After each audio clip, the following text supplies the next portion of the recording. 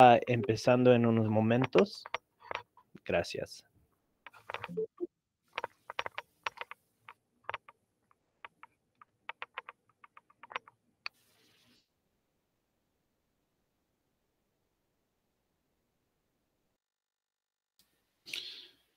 Okay, I'm going to go ahead and get started. So again, this is the 4-year career plan meeting. A lot of the information covered today is mostly probably going to be geared towards our 8th grade students, but it is very beneficial for our 7th grade parents to kind of listen in, because it's never too early to start preparing them for 8th grade and for high school. We do have the other counselors on the call, so they will be monitoring the chat while I'm doing the presentation. So you feel free to, you can post your questions in the chat, and we have Ms. Peters and Mr. Villarreal who will they'll respond to you as they can.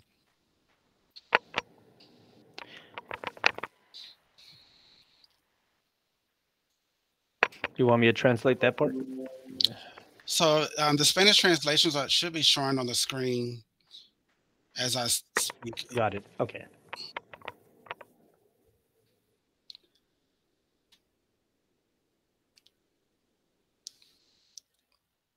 Hopefully everyone can see the Spanish translations.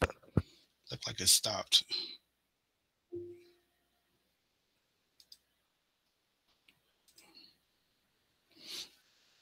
All right, so let's meet the counselors. So the first one listed, and we're listed by Alpha. The students are assigned to us by their last names. So I'm Mr. Sinet. I have last names A through F and I through K. And I'm also your parent facilitator for this school year. In the middle, we have Mr. Villarreal. He has last names G through H and L through N.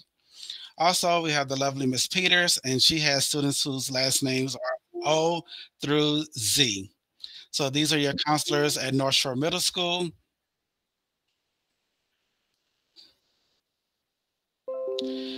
Today, we will be talking about credits, endorsements, and then graduation requirements. And the reason why I say it's also good for our 7th grade parents to listen in on this call is because we do have some 7th graders taking high school credit classes.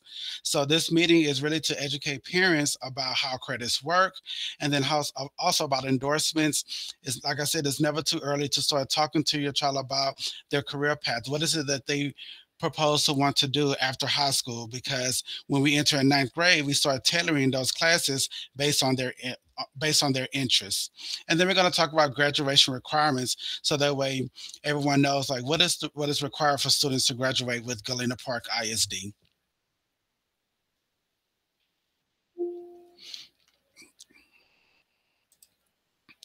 So first I want to start off with, what is a credit?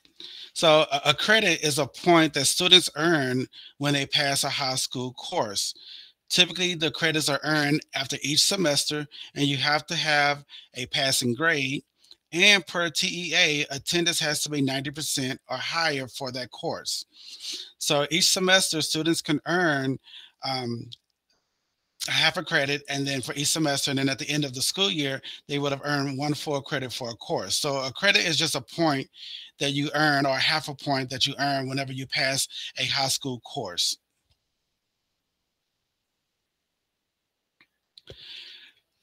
High school credits may be earned in middle school. So, for example, in middle school, students are able to take Spanish 1, Spanish 2. We also have a Spanish for native speakers. We have digital art and animation, digital design, principles of human services, and then touch data entry. The only classes that are available for our 7th graders, high school credit classes available for 7th graders, are going to be the digital design, which is where they're learning computer applications such as Photoshop. And then we also have touch data entry, which is a keyboarding and data entry class. Those two are offered to our 7th graders. And then all the other classes, the Spanish, digital art, animation, principles of human services, those are offered to our 8th graders.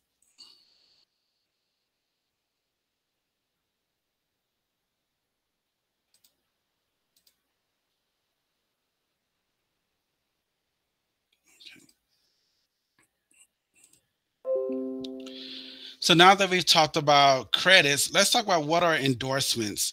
So an endorsement is going to be a group of electives that allows the student to learn more about their career interests.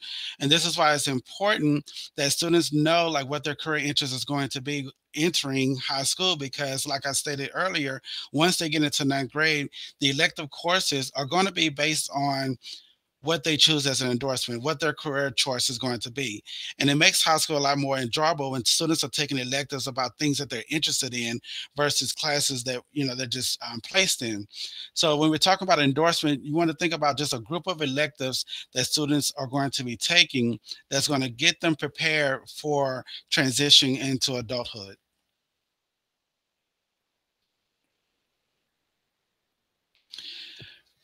There are five endorsements. We have STEM, business and industry, arts and humanities, and public services. And then also there's multidisciplinary studies, which is for students who graduate with more than one endorsement. And I'm going to explain that a little later in the presentation. So first, let's look at STEM, which stands for science, technology, engineering, and advanced mathematics. The career pathways for STEM, these are careers that students, like they want to be an engineer, if they're interested in becoming a math teacher, a science teacher, or a scientist, then the student may want to choose STEM as an endorsement choice. Again, STEM stands for science, technology, engineering, and advanced mathematics. So the next endorsement is going to be business and industry.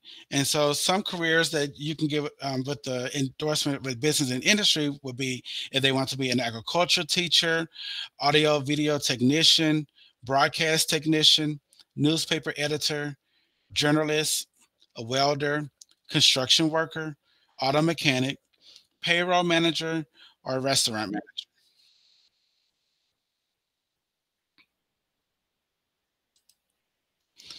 Next, we have public services.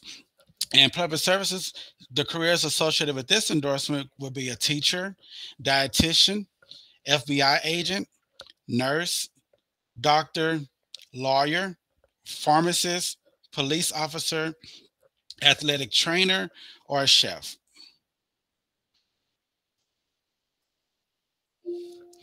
And the next one we have arts and humanities. And so some of the career choices with that falls under the arts and humanities would be a choreographer, mus- musician, composer, a director of music, theater manager, music teacher, or a performer.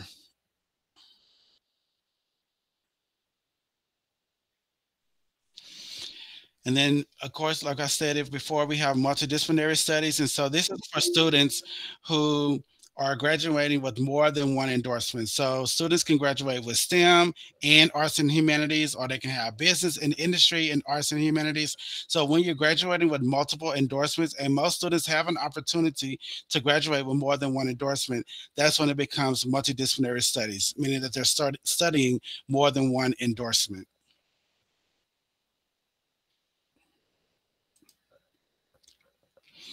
All right, so now we're going to move on to college and career preparation. So at this time, all of our eighth grade students have already completed their interest inventory and they have already selected their endorsement.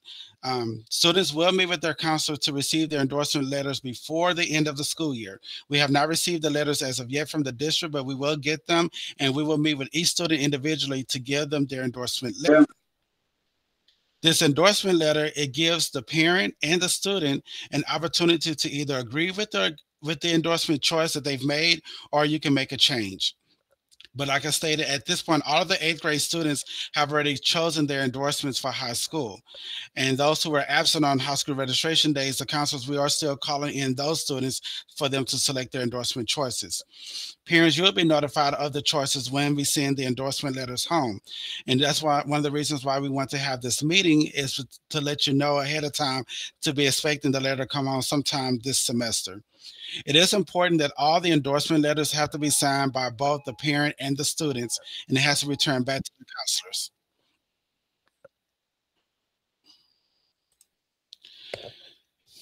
So this is just an example of how the endorsement letter looks. It'll have the date at the top, and it'll say "Dear parent of," and it has the student name and ID. And it says, "Today your child was introduced to the high school plan according to House Bill 5. As required, incoming freshmen and their parents must select one or more of the five graduation endorsements." And then it says, based on the information from your child has chosen, and it will list the endorsement that they have chosen, whether it's business and industry, STEM, public service, or arts and humanities. And then you have three options. The first option is going to be, yes, my child and I, we agree with the endorsement selection above, and we do not wish to add any others at this time. Then the second option is going to be, yes, we agree with the endorsement selection above, but we want to add another one as well. And then the third option that you will see on the letter is going to say, no, we do not agree with the endorsement selection above, and we would like to change to the following endorsements. And you would just check off the ones that you want to change it to. There will be a place at the bottom of the form for the student to sign and the parent to sign, and then that has to be returned back to the counselor. And then we will make those changes, or we will let the high school know of the changes that you want to make if there's any changes in the endorsement.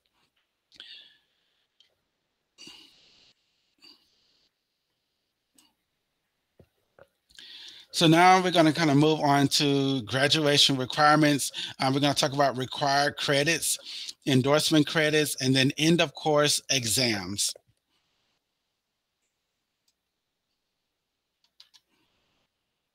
One second.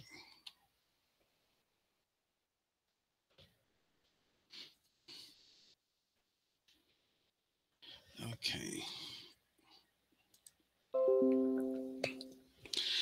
So our current eighth graders are going to be the class of 2027.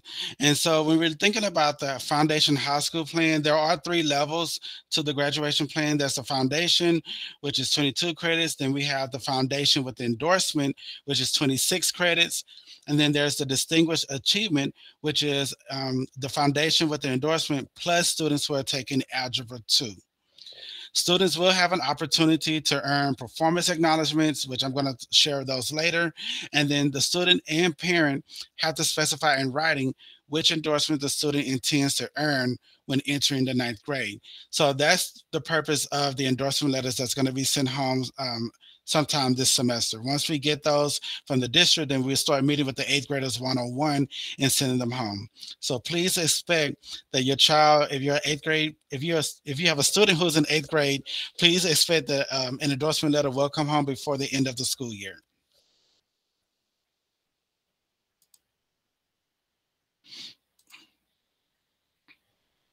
All right, so the first one that I talked about was the foundation with no endorsement.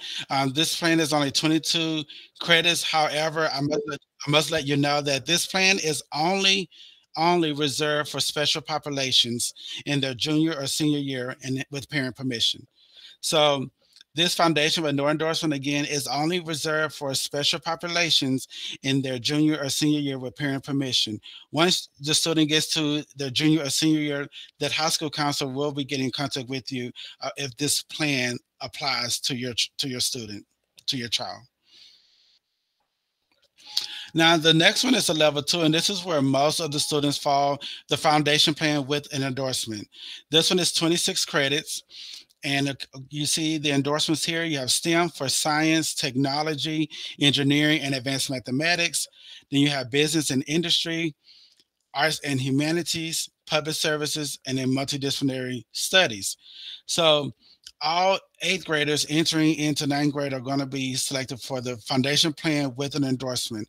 You know, you really want your student, your child, to graduate with some type of endorsement, something that's going to give them some classes that's going to lead to their career choice for after high school. And then the third level we have is distinguished achievement. So this is for students who complete the foundation plan with at least one endorsement and Algebra 2. And then they would get the distinguished achievement. So again, this one is where you're taking the foundation plan with at least one endorsement, plus the student has to also take Algebra 2. Now, It is important for me to note that only students completing the distinguished level and graduating in the top 10% of their class will be eligible for college admission under the top 10% automatic admission law. And so, what that means is there's a law that if students graduate in the top 10% of their class, and if they're also taking Algebra 2 and get at least one endorsement with a foundation plan, then they will automatically be accepted to any college or university in the state of Texas. So, counselors, we have been talking with our students here who are taking high school credit classes and kind of encouraging them, do the best that you can. Don't just try to pass with 70s to 80s, get an A, because you want to get the highest grade possible in your high school credit classes. So that way your GPA will be as high as it can be. And of course, it's wonderful if your child can get the top 10% and get the distinguished level and be accepted to any college in the state of Texas. But that is what the 10% automatic admission law is talking about. They have to graduate the top 10%, and they have to be at the distinguished level, which is the foundation plan with one endorsement and Algebra 2.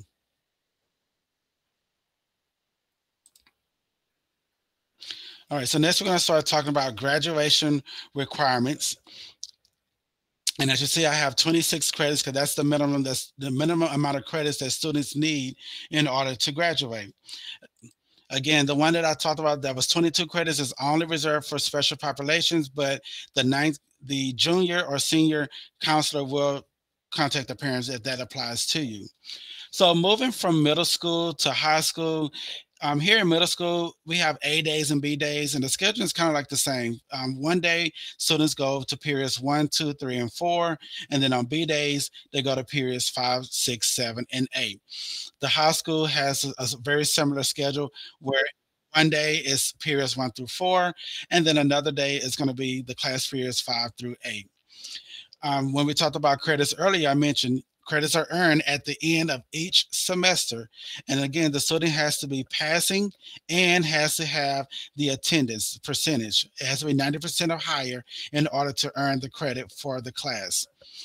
Students can earn up to 4 credits each semester. And so when you look at it, there's 4 credits time 8 semesters in high school. Students can actually graduate with up to 32 credits. However, the minimum of 26 is required to graduate. So the foundation plan with one endorsement, the minimum is 26, but students have an opportunity to graduate with up to 32 credits. So that means that if Galena Park, we put our students in position to graduate with more than one endorsement by the time they finish high school, which makes them more prepared and ready going into adulthood, into their careers, or whatever choice they choose.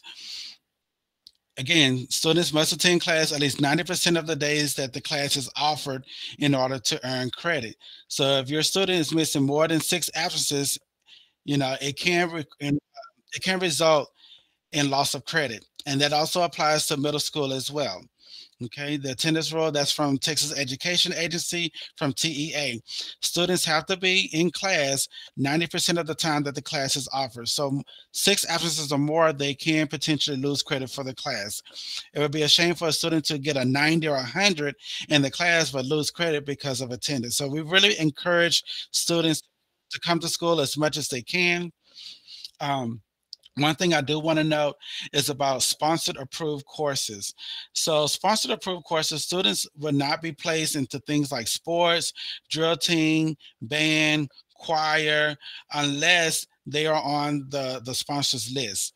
Um, it won't be put on their schedule until a roster is received from the sponsor. The sponsor meaning like going into high school, if they're in band already in middle school, they need to already be letting the band teacher know that they're interested in continuing on to marching band, and then that band teacher will submit their name on the list to put them in band for the next year.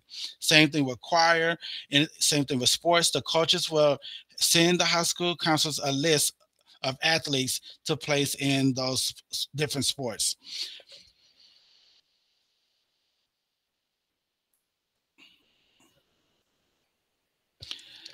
Here's just a snapshot of the graduation requirements. So in the The first column shows the subject areas: the English, math, science, social studies, foreign language. When you look at foreign language, there's a two next to it. In order to graduate from high school, every student must have 2 years of the same foreign language. So if they start taking Spanish 1 in eighth grade, in ninth grade, they need to take Spanish 2. They can't do Spanish 1 and then switch and go to French 1. So in Galena Park, we do offer two foreign languages. We offer Spanish and French. Spanish is only offered at the middle school level. We do offer Spanish 1 for our eighth grade students, but then once again to ninth grade, if they're not in Spanish, then they can choose to take French. But just know that every student has to have 2 years of the same foreign language before they graduate high school. We highly encourage most of our eighth graders to try to get that first year done while they're here with us, because it just makes it easier for them to take Spanish too. And then another thing I want to mention with foreign language that we also share with our students: although you only have to have 2 years of the same foreign language, you do have an opportunity to continue on. You can take Spanish 3, you can take Spanish 4. The good thing about that, once you get to Spanish 3, Spanish 4, those are considered advanced placement classes. So you take Spanish 3, you take Spanish 4, you pass those classes. When you take advanced placement classes, that even shoots your grade point average even higher. In addition to that, let's say I'm a student and I'm choosing business and industry as my endorsement. But if I'm taking Spanish 1, I take Spanish 2, I take Spanish 3, and I take Spanish 4, I'm automatically going to also get the arts and humanities endorsement. So it prepares me to get two endorsements instead of one. So that's one of the things that I like, and I kind of explain that to a lot of our students to let them know the different opportunities that they have to get multiple endorsements. So you'll see English 4 credits, that's 4 years, math 3, science 3 credits, social studies 3, foreign language 2, fine arts 1, physical education 1, and then electives 5, and that totals 22. But that does not include the courses that they have to take for their endorsement. So when you add the additional credits needed for your endorsements, that's how it becomes 26. So you have 22 foundation credits plus your 4 endorsement credits, and that's why it's a minimum of 26 credits.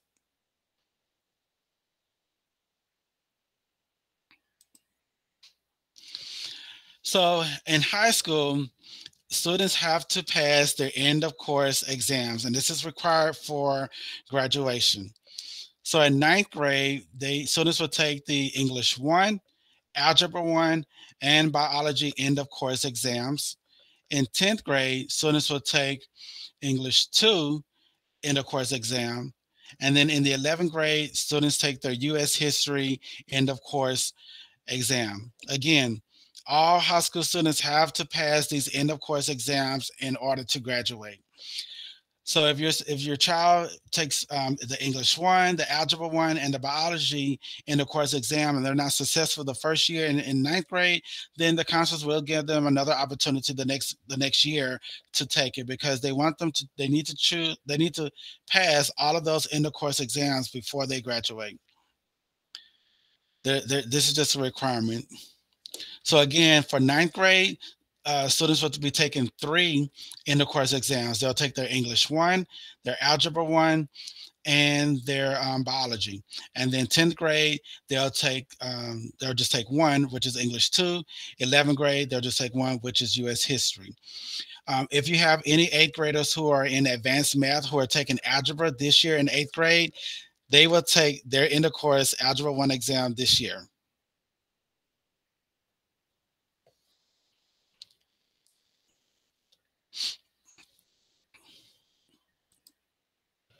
Wrong way. All right, so now we're going to talk about performance acknowledgments. So to achieve outstanding performance, students have to be successful in a dual credit course. and dual credit starts in 10th grade. So we have been speaking with students because we have already completed the recruitment and registrations already for early college. But for some students who still want the traditional high school route, dual credit will be available starting in 10th grade. So they would definitely need to speak with their counselors in high school if they're interested in dual credit. Unfortunately, middle school counselors, we don't have the information about that because it doesn't start to 10th grade. So it's kind of like too early for us. We can mention it to them, but we don't have the information to kind of go into details. So if that's something that your child is interested in, please make sure that when they're meeting with their counselors, because each student is going to meet with their counselor next year, probably during the first semester, they need to let them know about if they're interested in the dual credit. Another way to get a performance acknowledgement is if they're in a bilingualism or biliteracy class on an AP test. Also, if they do well on the PSAT, the SAT, or the ACT, and then also if they earn a nationally or internationally recognized business or industry certification or license. So all of these things happen in high school, but we want to make you aware of this now because now is the time to start having these conversations with your eighth graders. These next few months are going to go by very fast, and before you know it, they're already freshmen in high school. And then once they're freshmen in high school, those 4 years are going to go by really, really fast, and you're going to find yourself like, oh my God, where did these 4 years go? I'm already planning for prom, for graduation. So it's better to start having these conversations with them now and let them know all the opportunities that are available within the district. So each completed performance acknowledgement will be reflected on their transcript when they graduate.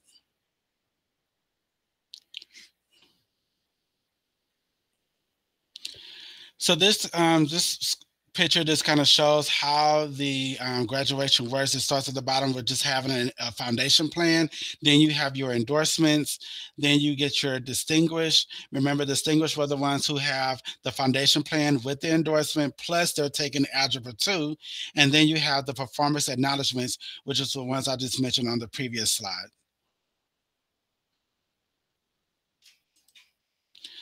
So if you have any questions, I'm going to open the floor. I just want to kind of just say, I know it's a lot of people on the call. We have like 30, 35. So if you hear someone asking a question, we just ask you to stay muted so that way we can hear one question at a time. Or feel free again to place your questions in the chat. But if you're unsure of which endorsement your child should take, just explore with them, talk to them about what is their interest, have these conversations with your child, because you want to make sure that they are choosing the right endorsement. And we tell them, don't choose an endorsement just because your friend chose it, because 9 times out of 10, you're not going to be in the same class with them next year because everybody comes back together in ninth grade. But you want to make sure that students are taking classes that they truly are passionate and really interested in, because it just makes the whole high school experience a lot better. Um, so I'm going to go ahead and open the floor if anyone has any questions that they want to ask that we can answer. If not, then you can put them in the chat. My wonderful counselors, I see that they have been responding to the chat. Thank you, Mr. Villarreal and Ms. Peters. Please make sure before you leave, we place a link in the chat for the sign in and for you to do an evaluation. It's really quick. It only takes a minute or less. Please just fill out the form.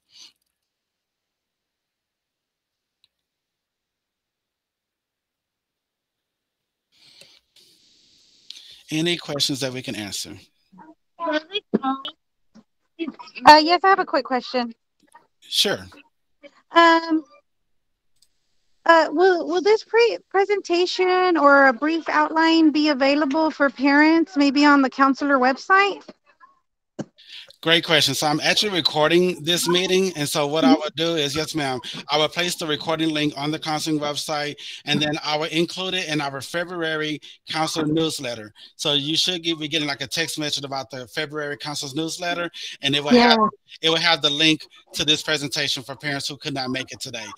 Because I know, Thank you. yes, ma'am, I know it's a lot of information, so it's going to be worth going back and replaying it. Hmm. Yes, thank you. You're welcome. Question. So my son got invited to the early college. Is it the same or what's the difference? So this presentation is not for early college high school. This is just the traditional high school route. So this is for students who are going to North Shore ninth grade, 10th grade, 11th and 12th grade. So this is not for the early college. So it's not even close to that. I don't want to say that it's not close. Can, Yeah, go ahead, Ms. Peters. hello. When it's regarding the information as for the end of course exams and the track as far as receiving their diploma, those things are the same.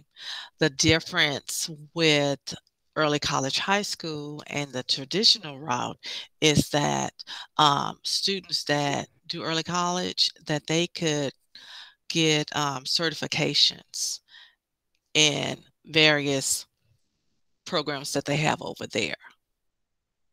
But they will be doing the same test to go to university, right? Yes, They will ma'am. get the Yes, opportunity also to go to the university. yes, ma'am. Most definitely. Yes, ma'am. And it should be matching for the credit unit, the credit to graduate from high school because they need to earn their high school degree as well, right? Yes, It's ma'am. just the extra classes to get a certificate. Correct. You are correct. Yeah, I just want to make sure he has the same opportunities because Ye- if he misses this one and it was better than the other one, that's what I'm trying to avoid. yes, ma'am. The major difference is with the early college high school.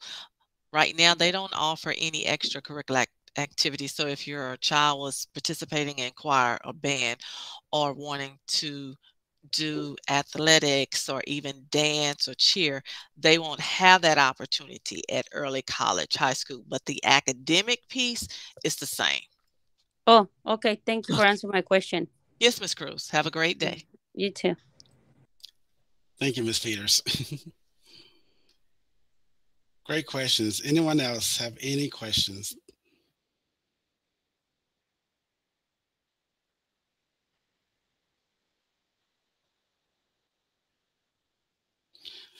Okay. Well, if not, that concludes this meeting. I'll stay on for a couple more minutes just in case a question pops up. But we do ask that you complete the evaluation, please. Again, this meeting will be recorded.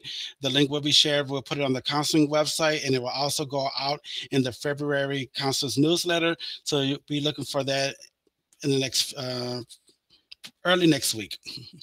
Early next week. Thank you all for attending this meeting. I hope you have a great rest of the day. Thank you. Thank you.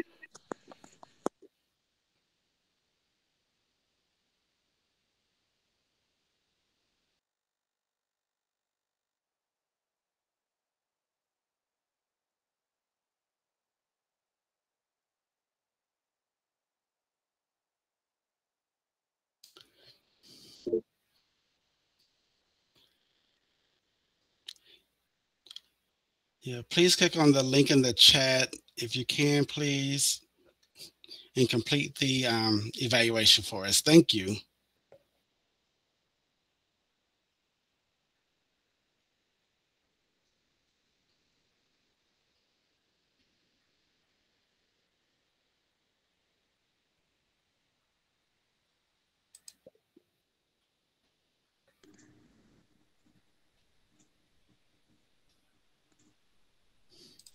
I'm sorry, I can't find the link. Oh, hold on, we'll repost it. I just reposted it in the chat. Got it. Thank you. Yeah, you're Thank welcome. you.